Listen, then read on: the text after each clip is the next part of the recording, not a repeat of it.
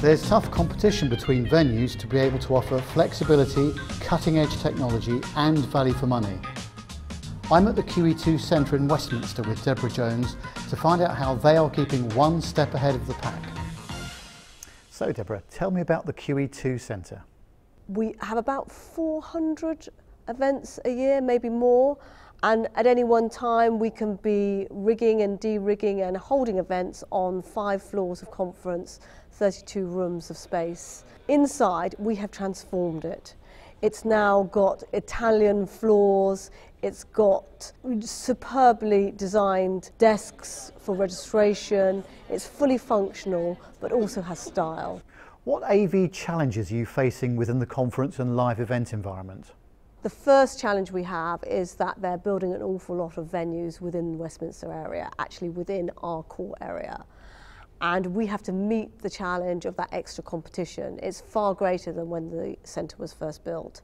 And the second challenge is, of course, the outside environment. The technology is a constantly changing feature. We have been purchasing new equipment, we have upgraded, and above all, we are changing the entire look of the centre.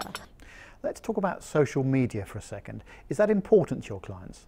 It's increasingly important to our clients, and in fact so much so that we've actually developed a team of people to deal with it. It is really the best marketing tool. You can create a community before, during and after your event. We can create digital canvases during the meetings so they can have the head and shoulders shot of the speakers, they can have biographies coming up. It can all be part of an event application. We're looking at designing event applications that sit on a web browser. We're looking at all these different enhancements and different services we can offer our clients, because if our client base is changing, then we have to run with that. Now, you mentioned digital canvas there. Does that mean 4K?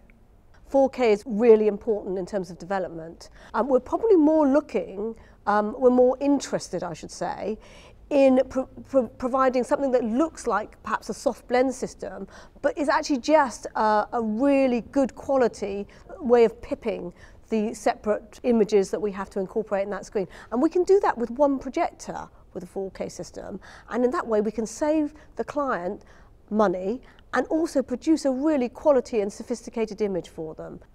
Are all of your AV services in-house, or do you subcontract both labour and technology? We do a bit of both. We have a hugely varied client base and do lots and lots of different types of events. And in fact, as part of our business strategy, we are trying to enhance that. We're trying to increase the kind of flexible spaces that we have and put different kinds of events into them. So in order to do that, in the main, we've actually purchased some equipment. We're putting in new screens, we're putting in new projectors, but a lot of that we would sub-hire because the client hasn't led that demand as yet. And so we're waiting to see what's going to happen before we purchase. But we are becoming fully HD, and we are upgrading all our audio in line with that as well, because there are going to be big changes in audio in the next few years. What about AV and IT integration? Is this an important part of the QEII Centre's offering? It's always been an important part. We actually have specialist engineers for both sides of it, but the best example of collaboration on an everyday basis would be our IPTV system. Quite often our clients have to take a risk when they're booking a room. They have to guess at the number of delegates they're going to get. For the most part they guess correctly, but we frequently have to relay sound and vision to another area. So IPTV is the perfect collaboration insofar as we use the network, just put an encoder one end and a decoder the next. Everybody wins, it's quite budget conscious, and they don't have to take quite so much risk. How are you able to show a performance differentiator between your venue and other venues in London? We have just won the AV Service Team of the Year award with AV Magazine, so we're up in front of 900 of our peers. I have to say it was a fabulous evening. For me, that was the highlight of the year. Now, I understand you're a member of the AV user group. Tell us a bit about that. It is exclusively for people who are looking at new equipment, just for the audiovisual sector as well. If I have a query or some interesting problem that I want to share, or I've just found a piece of kit that I'm thinking that we could probably use at the centre, and I can ask them what the value of it is. I can even ask them what they're charging for the hire of it. There are all sorts of advantages to belonging to a community like that. Tell me about security at the QEII Centre. Way back in 1986, when the centre was first built, it was built with security in mind. If you look outside, we've got a dry moat. It's hard to drive over cobbles, there's no direct route down. It's a defensive looking building, more so than probably MI6.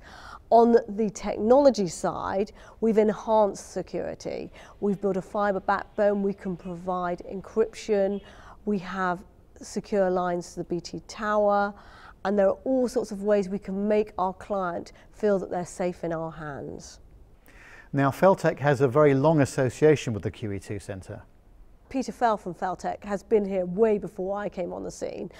It's transformed since he's been on the scene, and the latest transformation is with what I call our penthouse suite upstairs, where we've upgraded all our projection systems this August, and it's been a tremendous success.